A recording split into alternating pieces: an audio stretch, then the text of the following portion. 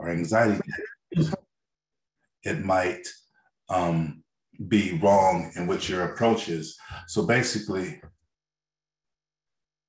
stress is a response to a daily pressure or a threatening situation, while anxiety is a reaction to the stress. So what does that mean in brief? I know I'm just trying to go, we got so much meat to deal with here, but what does that mean? So let's say we have a competition. Let's say, my daughter's an athlete and she's a student athlete, and she was looking at the Junior Olympics, and she was looking at the times. And why do every athlete look at the marks, results, or times? I mean, I did it, but why? Just to get yourself stressed out. Well, they're running this and they're running that. Well, I said, why'd you look? And then that just adds to this depression and this anxiety and the stress. But how do you deal with that? So let's talk about some of the features that we can do with okay. Most of the time when you ask somebody, what do they say? I'm fine. Everybody's fine. How you doing? I'm fine. Depending on what culture and what ethnic background, most of the times in certain cultures, to acknowledge fear, depression, or weakness is considered a failure, considered a sign of weakness. So you have to be careful when you're dealing with different cultures and cultural backgrounds to understand their upbringing, so you just won't deal with the I'm fine response, because all of us say we're fine, but in essence, we're not. And that's what leads to it. Another one is self-perception. How do you perceive yourself? And as a coach, how do you perceive your athletes? Which one are you the small one or the big dog? Because you'll gravitate towards your current, your thoughts. And it doesn't matter the size of the dog, it matters what the size of the heart in the dog. So look at this picture. If you have a superstar athlete as a coach, your self-perception of them and yourself is going to be great. If you have an athlete that does not fit that, high level, top of the line, then how do you feel? One of the most detrimental things as coaches as we can do is have the athletes depend and convince us rather than us supporting and convincing them. So many times as coaches, we make the mistake of, we see their performance, especially on competition day, and what do? Based on how they look, then we have confidence. I remember one time I was just at the World Championships, and I was in Stuttgart, Germany, and I was going over some hurdles. For those you don't know, I can't say. Yeah, there was a voice. Okay. And I went over there, and the coach said to me, he looked at his time and says, are you okay? Are you ready? And I'm like, well, you tell me, am I ready? And so many times as coaches, we have to convince. I hear it.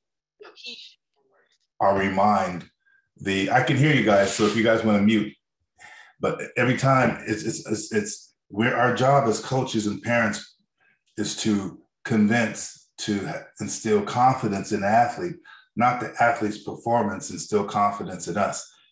And so many times that's where the pressure and the stress of the athlete comes in at, because we feel like we have to convince our coach that we're ready and then he'll be happy.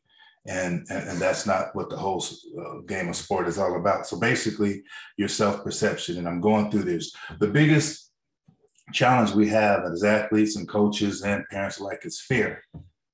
And we would be all lying if we say we weren't. Fear of being last in the competition, fear of defeat, and most of the time, fear of success.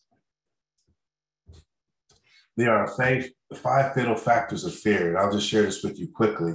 If you guys can see it, it's the fear of failure, the fear of rejection, the fear of the unknown, the fear of being wrong, and the fear of pain. And as coaches, some of the remedies that we can use is, how do we offset that? Well, we got to implement what? If it's the fear of failure, we have to what? Implement a need to succeed. If it's the fear of rejection, we have a need to approval, and so on and so forth. Fear of unknown, give them a sense of control. A fear of being wrong, need to be right. Fear of pain, You need to feel comfort. Now, you guys are going to get a copy of this and I'll show you the reference, but if you guys really study this and start inputting this into your program, it will really see your athlete and yourself for that matter.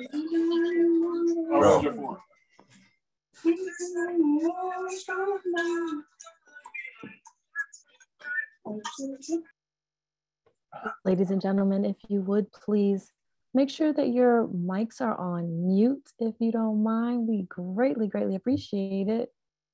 That's all right. She was American Idoling. I thought she was. So basically, this is what to watch. Okay, now how do we identify what these mental illnesses are? This is very important, especially in competition. And I'm biased towards the sport of track and field, but this goes across the board. You know, what is to watch for?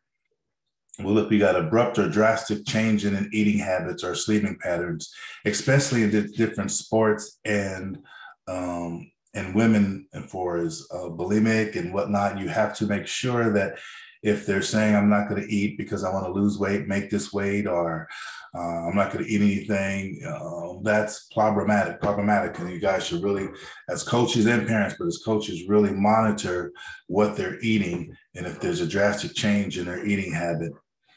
Moodiness, anger, and swings. Now, we all get a certain disposition before a competition, but we're talking about those drastic mood swings where they almost are on the verge of violent. That's really uncharacteristic, especially when it comes to hard practices or days leading up to a competition and on that day of competition. Of course, the social media, caring about what people think, looking at their results or looking at everybody else's results. Increased tearfulness and or laughter. Many think depression is just sadness, but you can laugh like tears of a clown, if you will. You can laugh, but still be hurting inside. So make sure if there's your overabundance of silliness or laughter or even sadness, that you monitor that and take control of that. Sudden lack of interest in sport, school, friends, or hobby. This is where you say, I quit, or I don't want to play, or don't force me. This is normally what happens when parents vicariously and coaches live through their children, and they apply that pressure, which we'll talk about later on, but that pressure will cause them to just turn around and rebel from the sport totally within itself. If you guys know anything about Michael Jordan, when he went to baseball, it wasn't just because he was born out, but it was just the pressure and the stress that he was going through and the expectations that society has. And he just said, I just need to break. And so he just, rebelled from the sport that he loved and got rejuvenated. Anything that feels out of the ordinary. We always see symptoms after the fact. High rate of suicide, a high rate of depression. But it's our job as coaches to be mindful of what we see and how we could offset the potentials.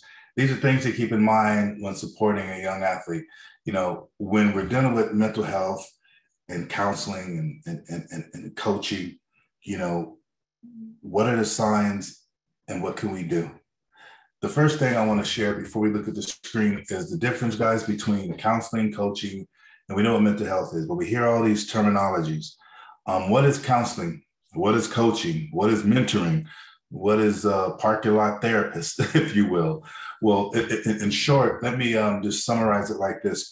Counseling is more dealing with your past, dealing with issues that there's cause and effect. And counseling is more so dealing with the cause, dealing with something called pathology, your past.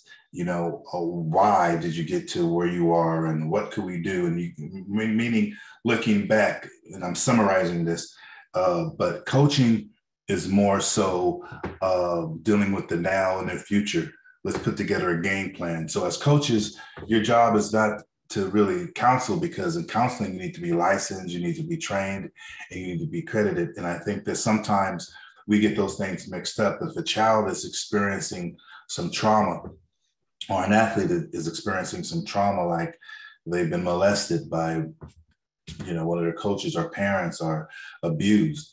Well, a coach's job is not to counsel.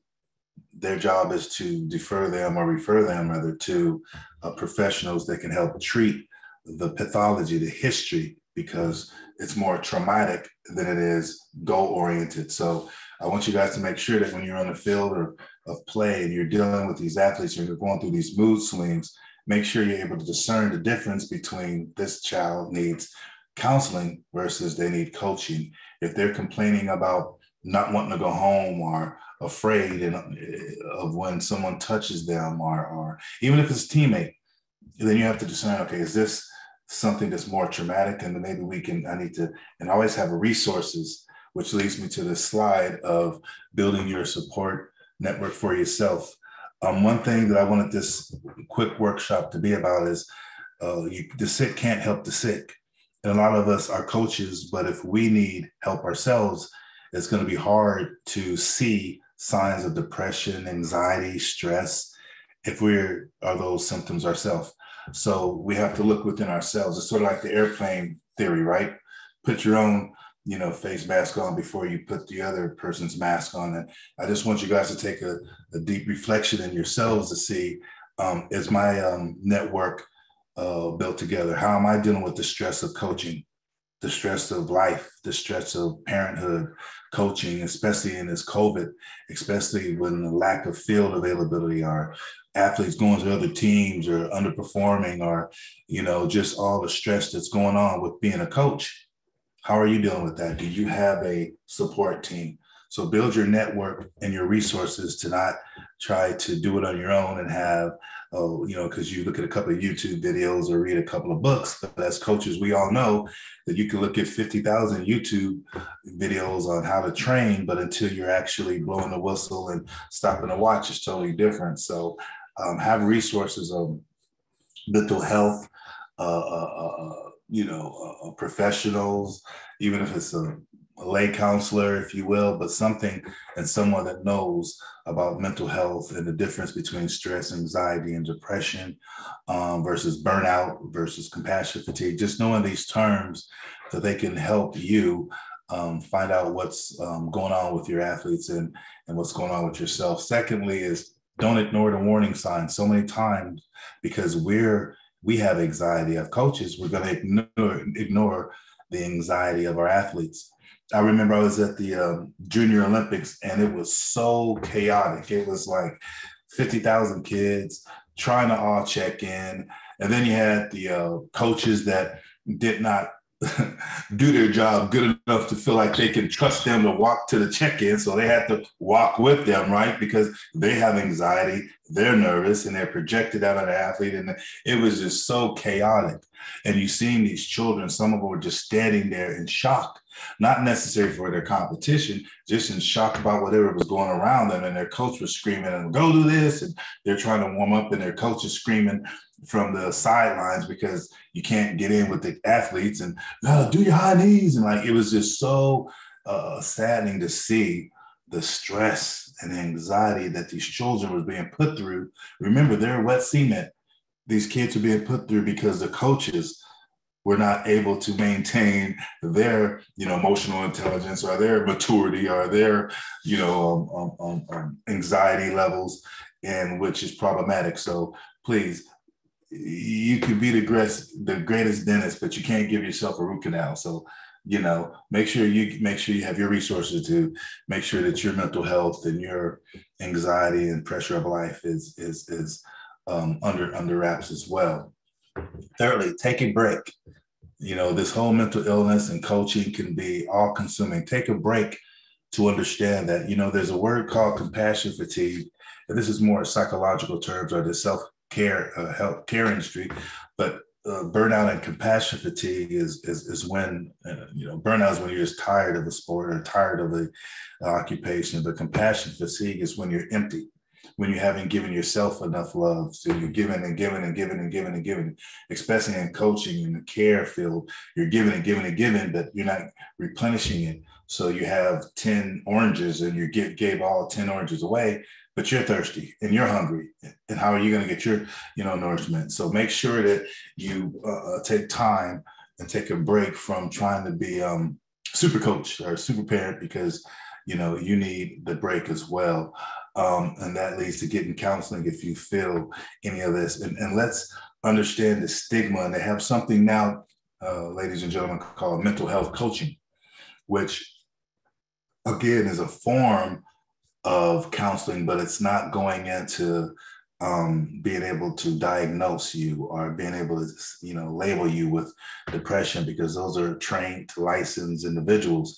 And so if you're a psychologist, you can do that, or a counselor, you can do that. But if you're just a coach, you can't say, well, I think you're depressed. No, you can refer them to someone that can say that. And your opinion is just that, your opinion, but it's not based on any, education or training. So make sure that you get your counseling as well, and develop a strategy for handling this unusual behavior. How do you handle it? How do you deal with what's going on? And next time we get together, we're going to have some coping skills, because I wanted to spend a whole 30 minutes dealing with these coping skills to get these athletes to perform like they do in practice on the field. One of the biggest challenges we have as coaches, at practice, they look great. At practice, they're breaking records. But then when they get in the meet, something changed. They get that anxiety, they get tight, or they seem like they forget what did we just work on? But these are some skills that we can do to offset that, and not to have this as a depressing, but there are some benefits of being an athlete. And as you see it, creating an active living habits, and setting goals and social support, and forming values and all this stuff. But these are some benefits. Active kids that are in this, we are enabling these kids to what? If you look at this chart, I don't know if you can see it, 1 out of 10 is likely to be obese, but that decreases as they are youth athletes, building themselves up to college athletes, and higher self-esteem if it's done correctly, lower health costs, lower health habits, 1/3 the rate of disabilities. All these are the benefits that they have just as a human being. And then for their community, having 2%, just look at having higher than average, air quality index. What does that mean? The way they breathe, their bad breath. Just kidding. Higher than average bike and walk scores, higher property value, just higher graduation rates. Just the things that we're doing as coaches and parents and supporting these kids in AAU and other sports and organizations. It is instrumental in the contribution to the society that we're dealing with. And so I just want to encourage you guys to, in a nutshell, to sum it all up, parents and coaches are encouraged to comment on an athlete's attitude, effort, rather than their performance. So many times we are performance driven as adults that we forget that children aren't held by the same criteria. So we want to see how fast you're running, and we give a pat on the back or an acknowledgement when their performance is good, but we want to make sure that their attitude is good and their effort is good and that their integrity is good, because we are developing these kids, and the pressure that they are under now to succeed. As coaches, we need to redefine what that word success truly means. What I deal with my athletes or go around, with my clients, I don't measure success by their performance. I measure success by their attitude, by their effort. And so if you guys, and I know we all want to win, but there's only one spot at number one, but there's a lot of spots on being a winner.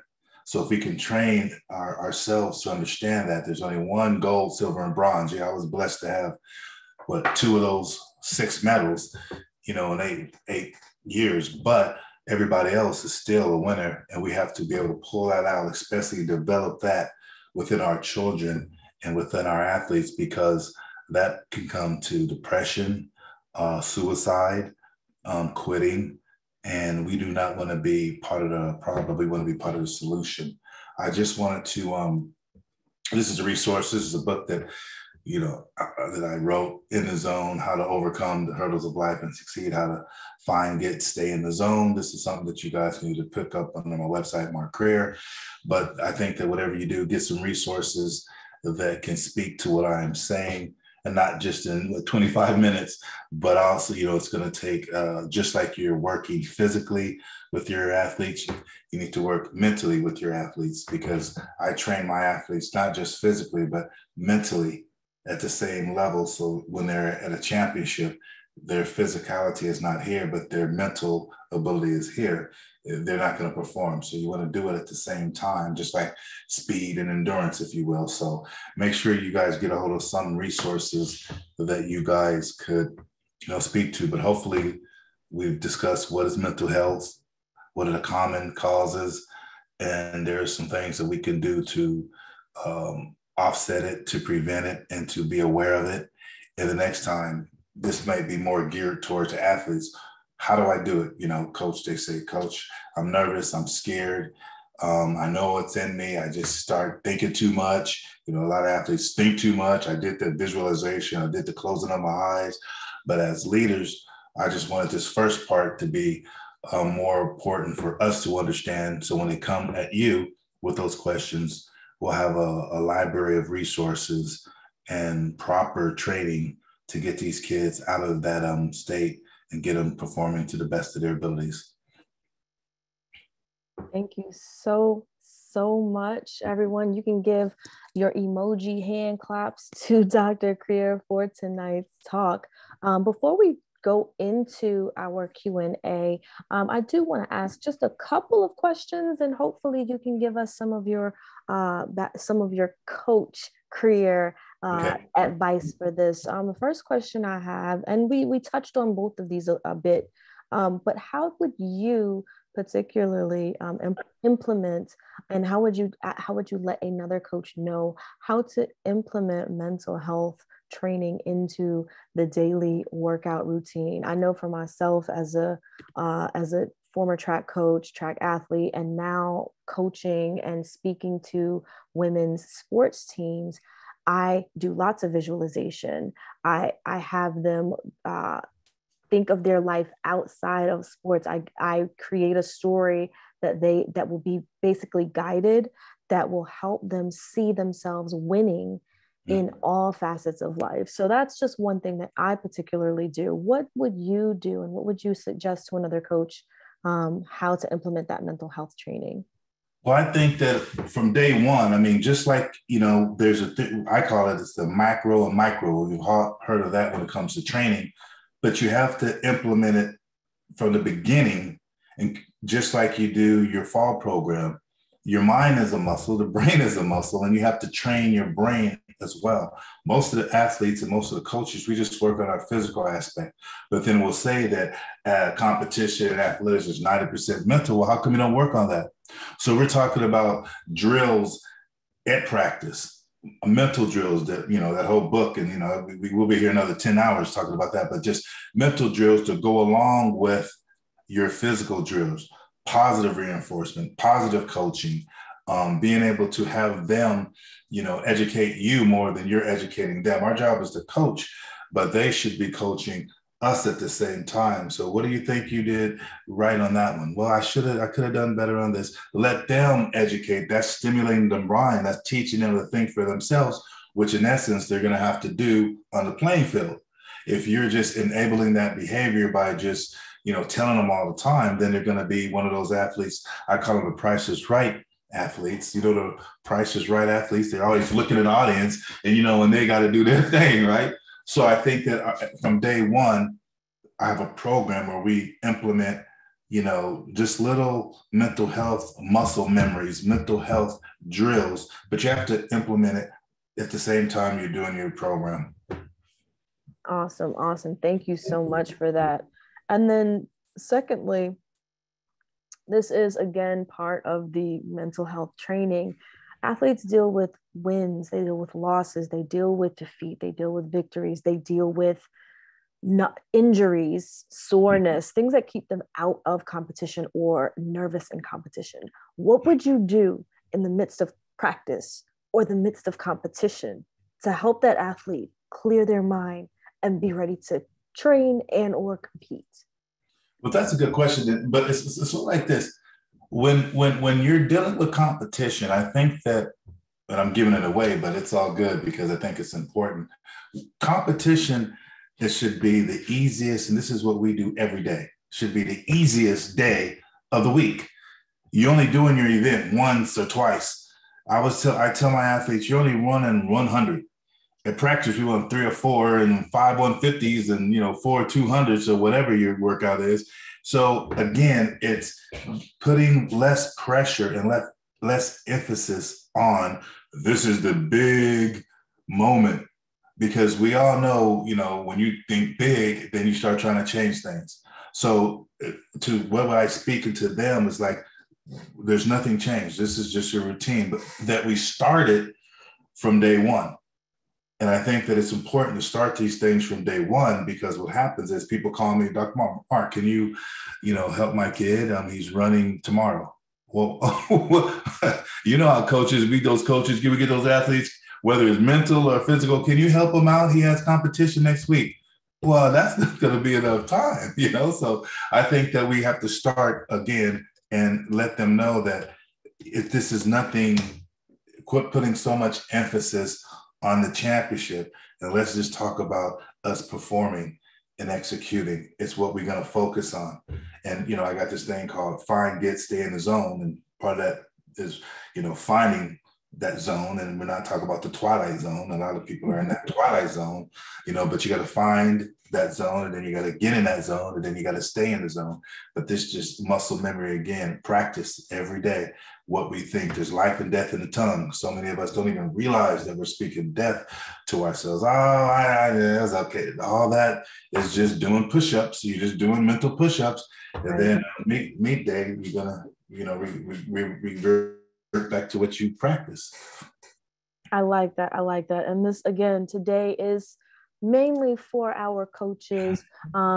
And we'll talk more with geared toward our athletes next week.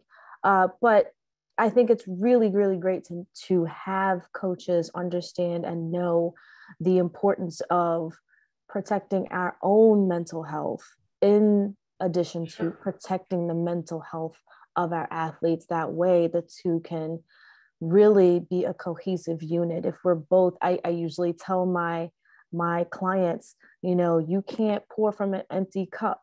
So you have to fill yourself up, and what you give to everyone else is the overflow, not from your cup, so that you can continually fill yourself up and can continually give to those athletes on a daily basis.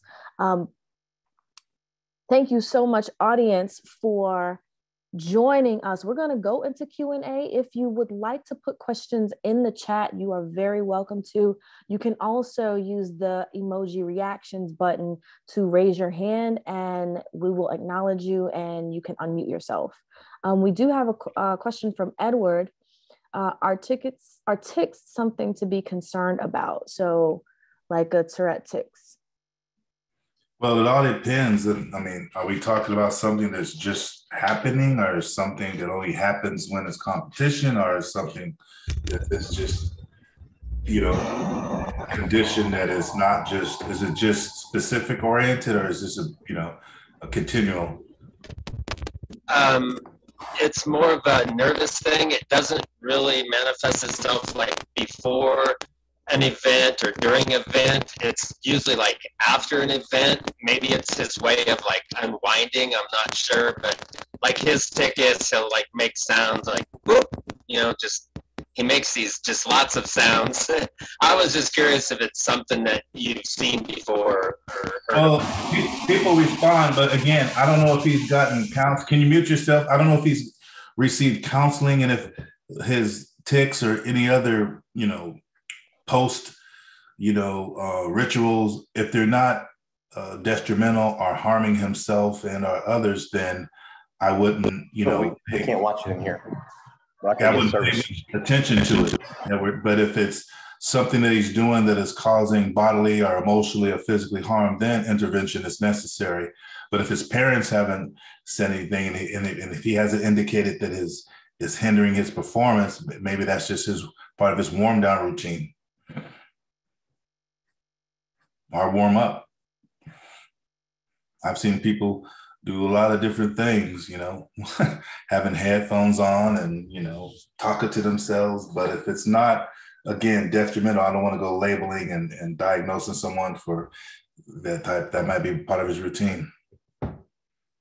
Awesome. You're so welcome, Edward. I hope that helped you. If you want us to elaborate, just let us know in the chat.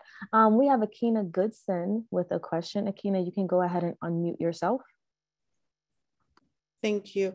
I just wanted to speak to what Edward's question was, and maybe this will help.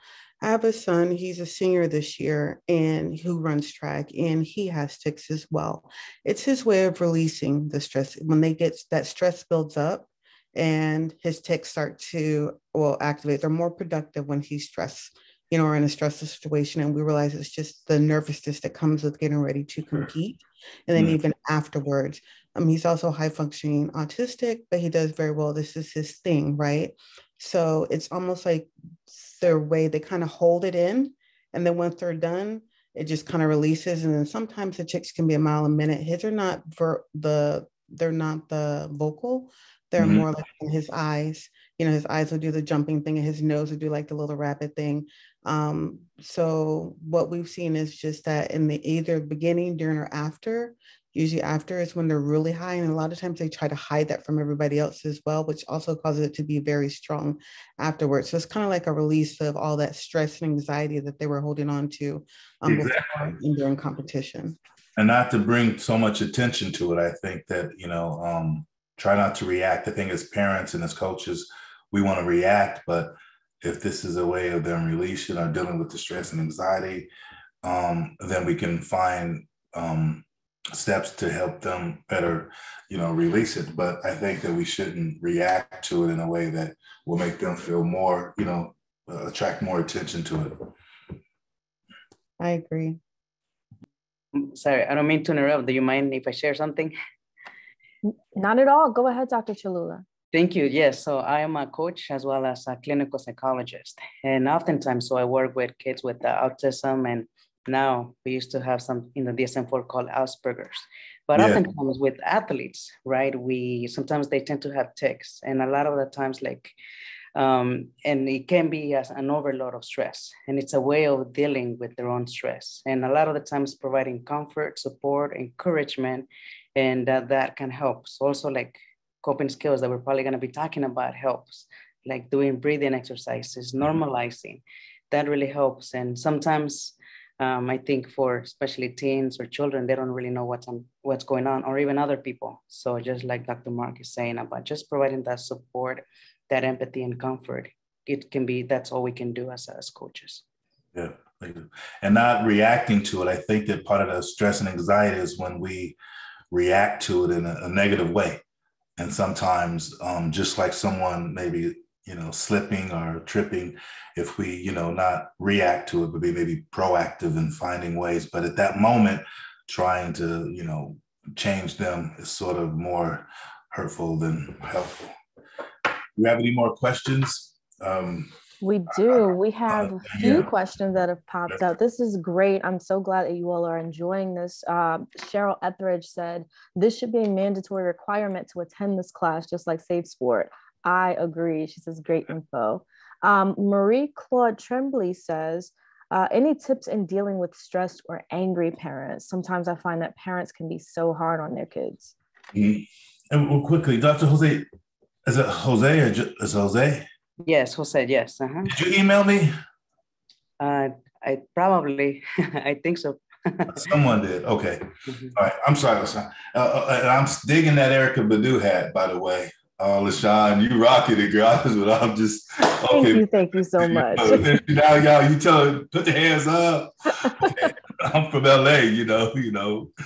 Anyway, so the question was, how do you deal with obnoxious parents? Stressed and angry parents, yes. Which, yes, AKA those stressed and angry parents, if we all are being real with ourselves in this room tonight, those stressed and angry parents can become obnoxious parents because they're passionate and they care, but in my opinion, I think they're caring about just the end result versus the maturation of the athlete while they are preparing for their sport, for their event.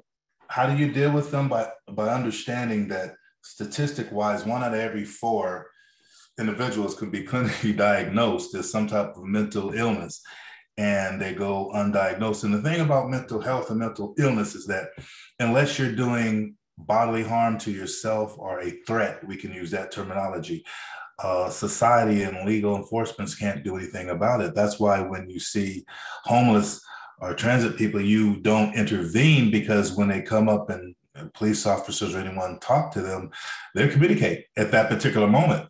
So you can't do a 5150, or you can't do any type of code where you have to intercede, because that's just their personality and a behavior that's hard to police. So you have to understand as coaches that parents have issues too. And it has nothing to do with the sport. If it was anything else, they would be acting the same way. So you're going to have to learn some techniques of being, we call it the referee. You know how referees hear people talking and they don't really react or respond?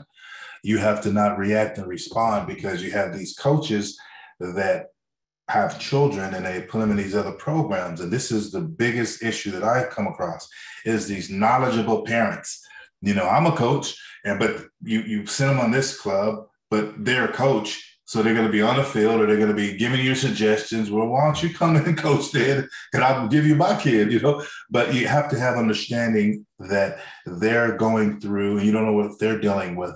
And sometimes the playing field and the sport is those children's safe haven.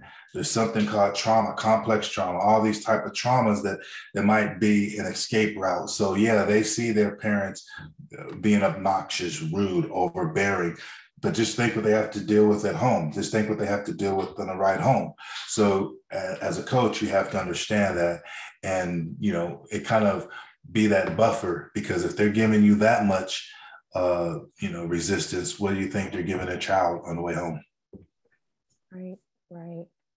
Thank you so much for that, Jackie White. And Marie, I hope that he helped with your question there.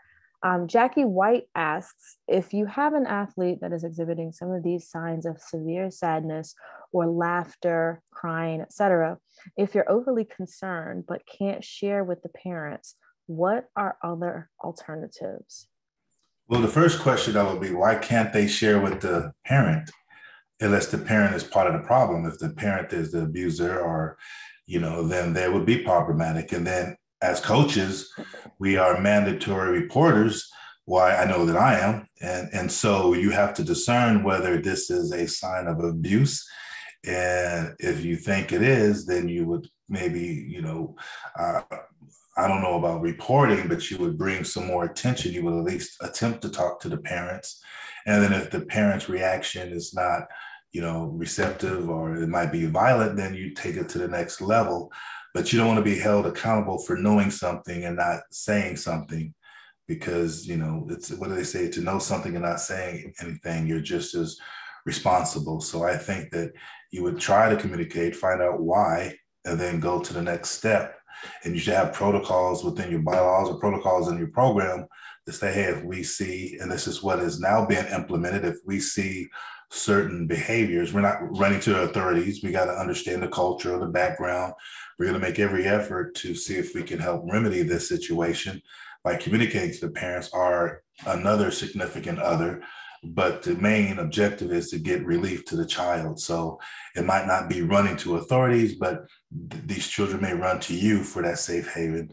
And you have to be ready to, again, be that, you know, comfort, not counselor, but you can, you know, console. But there's a difference between consoling and counseling. And you have to know the difference between that, so you won't be enabling, but you'll be able to help get them the, you know, help that they need.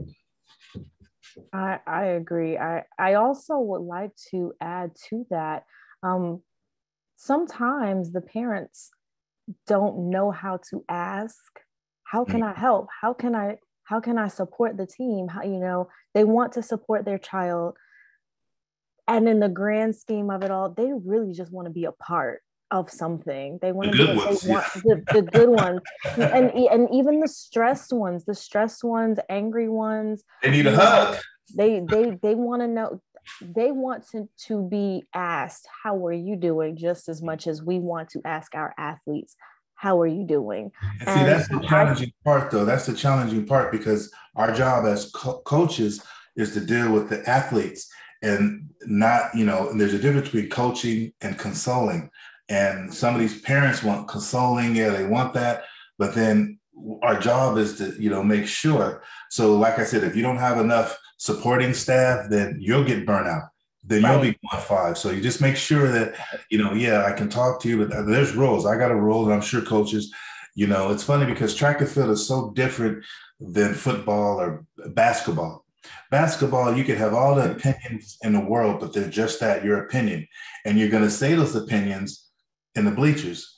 But in track, I've seen parents go on the field, go on practice. It's just amazing how I think, but when you're creating your program to put these policies in place that says we respect it, these are certain times that you would have a conversation. A lot of clubs have mandatory volunteering so they can be a part. So it's just a matter of them adjusting and being, and you teach people how to treat you. So it's just having a foundation that they realize that I can't get away with that with this program. Right. I think it's also important, like you said, give the parents something to do, make that a part of your protocol. So if they won't be around then. Yeah. And see how many are actually there to support the team, and see how that does. If you give them a job, see how they fulfill it. We have a question from David Flint. He has a track and field question. So we have some boys hiding out in the bathrooms, some who avoid the trainers when they need their help, general avoidance, even star sprinters. Boys tend to hold it in. Anyone else? Any advice is appreciated. Absolutely. I think that is a case. And Dr. Mark, if you would. Are we talking about hiding in a bathroom doing what?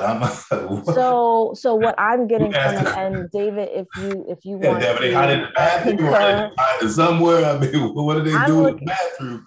I'm looking at this as if they're injured, if they're hurt, if there's something that they need attention with, but because they're star sprinters, because they're these. Okay, he replied after a poor okay, that's clarification. Okay. So this is where, as coaches, our job is to be that safe haven. I keep saying that, to have them, you have to build trust and build that relationship.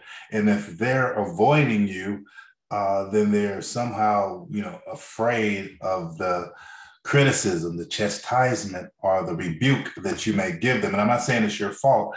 It could be their own conscience, but in their minds, you want to be that bathroom. You want to be that corner that they go and hide to. And I think that starts again with day one. So what advice we can give is during peer-to-peer. So what we can do is during meetings, during practice, we don't single out people. We sort of reinforce that. And you guys be surprised from day one, we don't stand for criticism, and just really make that part of your program. We all want to do good. We all going to do bad sometimes.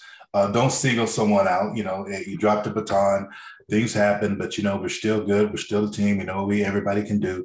Use the words we when it comes to criticizing. And then when it comes to, educating, then use the word I or you. It's be surprised when people don't want, criticism, don't use the word you, don't single out. And I'm sure you don't. And then that will bleed into the culture of your team. A lot of people don't realize that. Well, he ran terrible. Man, you ran a split. You ran a 60-second split. And man, no, we can do better. We all could have done better. But at the same time, we're here, and let's be thankful. You have to implement that positive coaching to give them a feeling that I'm not pleased, but I'm not angry at you. And there's a difference. Man, I'm disappointed that we didn't win, but I'm not angry at you. And I think this peer pressure, but that comes with the culture and hearing everybody else and other teams talking and whatnot. But if you give them that environment that is safe, then 9 times out of 10, they'll start, coming out of that bathroom, if you will. Mm-hmm. I also think going into that that type of relationship, there has to be if we're talking about athletes, coaches to athletes, you have to build that know, like, trust factor. So they might know you because they see you around the campus, or they know you because they know you're the coach, but they don't really know you. So humanizing yourself even more to your athletes really helps open the door up for them to then be able to start liking you. And then once they like you, they will trust you, and they will start opening up like blossoming flowers. I mean, but definitely building that particular aspect of know, like, trust is imperative, because it's that's when you'll start to see those signs, those early signs and symptoms a little bit more clearly. Let's see. We go in an hour and 8 minutes. I thought, man, I tell you. Yeah, we have some good questions in here. Now, let's see. It looks like we have 1, 2, 3 more questions. Okay. So we'll stop after this third question from from Adrian Simmons.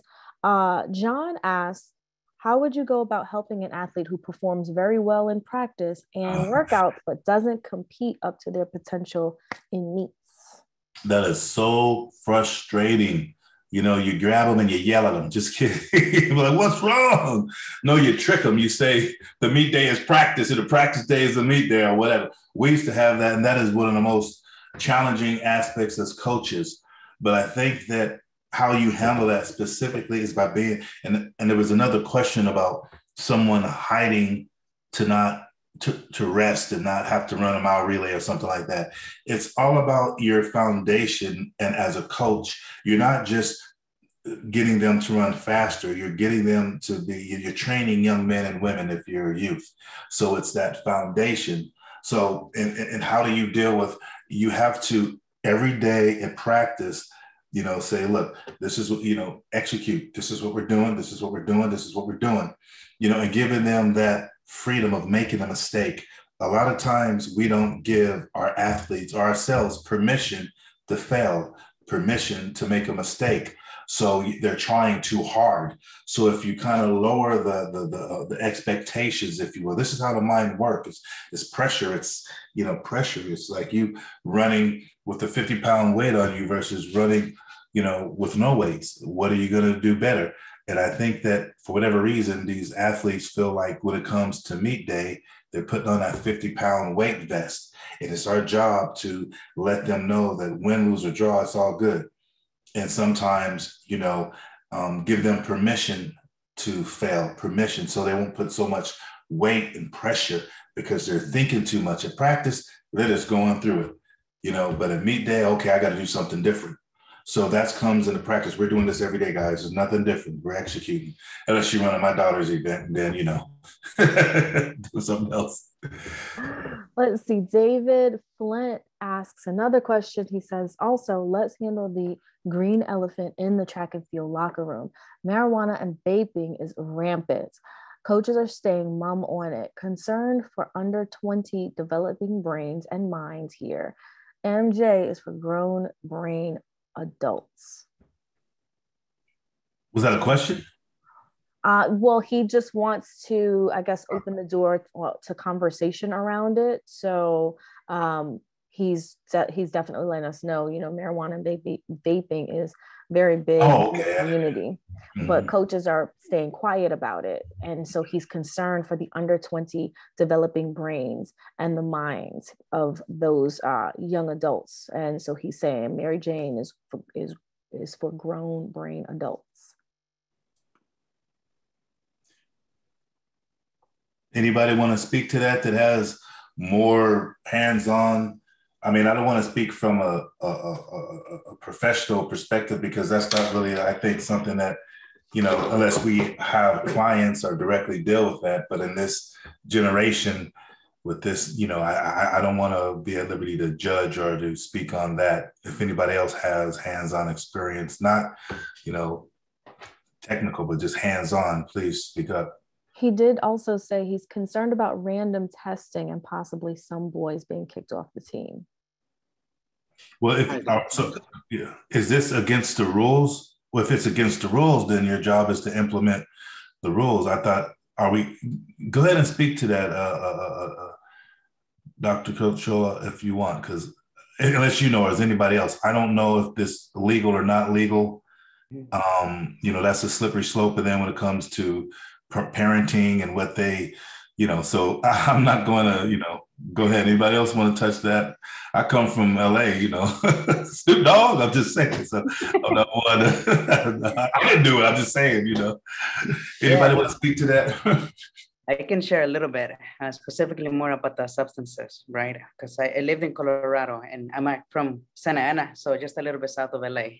And, but I also lived in Colorado for a few years. There was that process about making it legal and illegal. And in a clinical setting, we also saw a major increase with substances, marijuana, and also synthetic. And right now with vaping in most schools, which is becoming really normal, and they can really buy it anywhere from the liquor store to the liquor store, right? Anywhere now, even through Amazon, right? So one of the biological things that is really happening is that, yes, so depending on the type of substance, like marijuana and synthetic marijuana, it can be like all arounder. So a lot of the times, depending on the type of cannabis or marijuana, usually there's different levels. Some of them can help them relax. Others can create anxiety. So if they already have anxiety, this is actually going to trigger more anxiety. Sure. Marijuana is almost like an all-arounder drug that we don't really know how it's going to impact the other person. But the other problem is that depending on a THC level, it may create hallucinations and delusions. And with synthetic marijuana, a lot of the times they're just herbs and they add hallucinogens, which means they will start hearing things and seeing things, or they start adding other chemicals that then at the end of the day, they end up at the hospital because they really consume other substances because they got it from the street or they don't even know where they got it from. So yes, there's studies that impacts their nerves in their brain. I like to call it like roots over trees. It really kind of affects their nervous system in their brain. So that's kind of something important to consider in regards to how to use and where to use it. I mean, if it's a college, it's a different rules and policies. And it's still, marijuana, it's still illegal. My question is, because they said that they are using MJ to stress relief, but not getting counseling. And again, I think that, the data is out there, as we know. It's the discretion of their parents and what they are really, if these are minors, if they're minors and if it's illegal, then it's not a question. It's just following the rules, just like they did in the NFL and in track and field. We had our, famous Olympic 100-meter runner get suspended for marijuana. So there's two different dynamics here. It's what you believe in your culture and your upbringing, and then what is the laws that you have to, abide by. And I think so as coaches, if you're asking as coaches, then you have to reinforce those rules and say, don't be selfish and don't hurt the team. And then if it's legal for your sport, then it's ethical. And then, we don't want to get into debate, like you said, of what science and what, because that's what they're still trying to debate. So I think that you can fall and use the rules so sometimes as a guidance to help these kids say, hey, you're going to get a kick off the team if you do these substance abuse. Minors, especially if they're minors, then again, whether it's permissible in their home and it's not permissible in the sport. And then if you kind of lean on that, you won't be targeted as, being, trying to, judge. Awesome. Thank you for that, Dr. Cholula and Dr. Mark. Our last question, and we do have a quick question about stress, but I'm going to go to this one up top. How do you handle when coaching and counseling happen simultaneously? For instance, a kid has a field event and does not do well, yet has more events to come, but they're dwelling on the field event and completely allows it to affect their performance later in the meet. Well, I'm very sensitive to this because there's a difference between coaching and counseling. And there's thousands of dollars of schooling hours and education that, distinguishes the difference. So even when you're a professional counselor, you're not advised to be that athletes coach at the same time. And when we say coach in this aspect, we're talking about life coach, business coach, career coach, or whatever coach. It's hard to be both. And as a profession, we don't recommend. So if you're that coach and your athlete is having a breakdown of some sort, it's not your job to turn into a counselor, because you're not a counselor, you're a coach. So you still have to remain a coach. It's like, if you don't know what you don't know, and you can do more harm.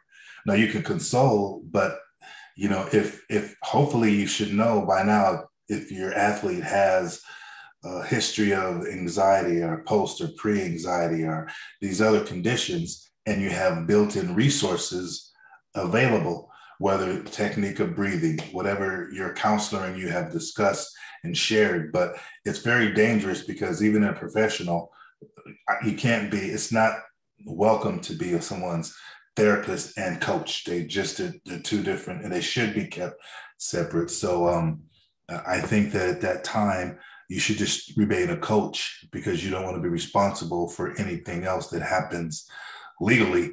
If they do bodily harm or go and do something that is uncharacteristic and unhealthy, then you might be accused of aiding in that, because subconsciously you didn't know what you were saying, or able to handle that. So have resources, unless they're your child, which is a different story. Right. Well, this has been amazing. I know that we have had lots of questions, lots of conversation around mental health and the athlete. Tara Ryan says, I would love to see some guidance started at the younger ages of teaching about youth stress and the positive impacts of stress, how our body responds to stress. Do you have this in your book, Dr. Mark? It would help parents to hear this too. I know I teach on eustress and distress in school and with my clients. Do you talk about this in your book? Not a whole chapter, maybe a half a chapter, but not probably the attention that it deserves. But we will touch on this the next workshop or seminar that we will give. We'll be more specific and some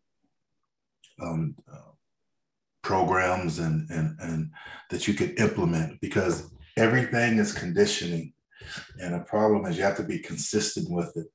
And I think that we should have these type of programs mandatory with coaches and whatnot, because you see most children and athletes reflect on are reflective of their coach. It starts at the leadership. And you guys know it. You've been to events and you see the athletes out of order. Then you look at the coach and you say, I can see why. And vice versa. Rarely do you see look at the major sports out there. It speaks for itself. So I think if we have a program that is with, that speaks to the personality of the coach, then the kids, one way or the other, you coach, one way or the other, you get along, or maybe this might not be the place for you. Right. Speaking of which, it's 5:21 my time. I got to go to work out. Yes, we are. I have to go yell at my kids. I got to go teach my kids. Did I say that out? You have to go coach the kids. Coach, yeah. Coach the kids. Jackie if they White have any does questions, if they have any more questions, have them email you. We'll give everybody who registered. I think I put my email down, and we can put your resources and Doc your resources, and then we can maybe all collaborate.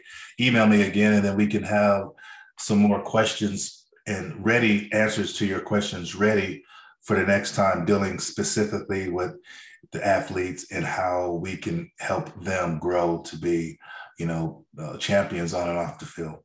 Yes, absolutely. What we will do is we will send out an email with the recording, with the link to the recording of tonight's tonight's episode of Grind and Goal.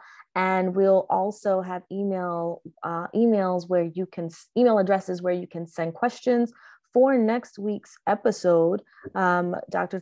Chalula Jackie White does say thank you. Parents may not be knowingly the problem, but certainly not helping. Having someone else approach it would be better for the athlete and the family. And so we'll notify the school. So we are very, very grateful for everyone coming on here tonight. Dr. Chalula, thank you for your insight, your input. Thank you, Dr. Mark, for capping us off for this series that we're going to be starting. We want to thank everyone for joining us tonight. Please be on the lookout for the next email, and you will know the episode date and time for tonight's episode and episodes going forward. Thank you so much, everyone. I hope that you have an amazing night, and we will see you next week for another episode. Next week or in 2 weeks? Or in 2 weeks. I keep saying next week. In 2 weeks. Yes, 2 weeks. And we hope you have a great night. And love yourselves. Take care, guys. Be well.